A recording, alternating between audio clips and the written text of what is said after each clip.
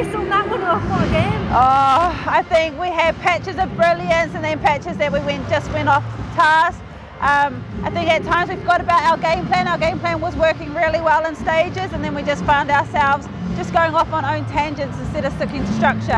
Yeah, it was more just to take ownership of our own ball. I felt like we got a lot of turnover. I think the score was 15-9 at one stage, and then we just let them have a run of 4 or 5 in that last 2 minutes. So yeah, just looking after our own possession when we had it and taking it to goal. You mentioned there about confidence.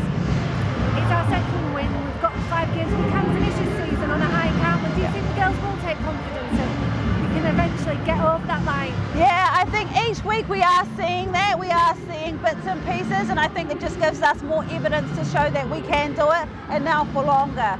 So for me, it's just about consistently building each week. But yeah, I think people don't understand how much a win helps a team, especially when you're building something new and making sure we trust our processes. For me, there was a lot of evidence today that our structures are working, and we just got to keep backing them.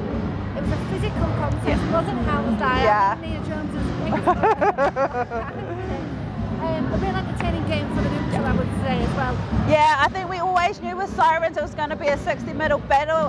In our pre-game, we talked about we'd probably only win it in the last couple of minutes if we put ourselves in a good position. So no, we knew they were always going to come out hard and fighting, and that was who can stay in the fight for longer and grind it out till the end. I feel like I repeat myself with this question. Vicky Oyetola, player of the match, but also a word for Ellie Bird, who was shooting really well tonight, wasn't she? Yeah, and I think when we're confident in letting the ball go to her, I think her stats are right up really high, her volume is really high, so it's just about that consistency, getting her more ball. I think the only thing we need to tweak is when we look too long and they go out the back, what are our other options? But I think Birdie, yeah, is showing her own at the moment. We need to just have confidence, let the ball go. And as for Vicky, I think, well, there's not much to say. She's been amazing all season and just winning games for us. She can really play under in those pressure games, can't she? Come up with those key moments.